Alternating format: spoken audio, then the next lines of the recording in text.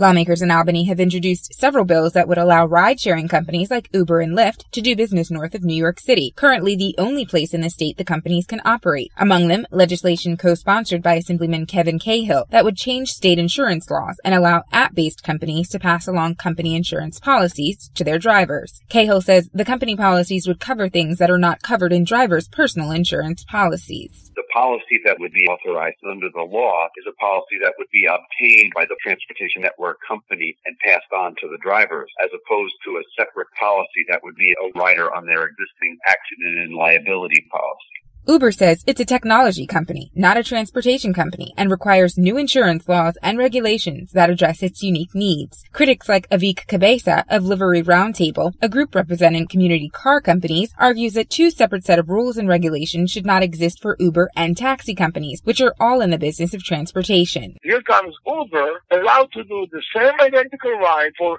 similar or if not identical money, okay? But this time, the driver is not vetted, is not checked, is not fingerprinted, and the vehicle is not inspected. We say this is just an impossibility. Uber says the legislation would help it expand into areas like upstate New York and bring with it a much-needed economic boost. For New York News Connection, I'm Nia Ham.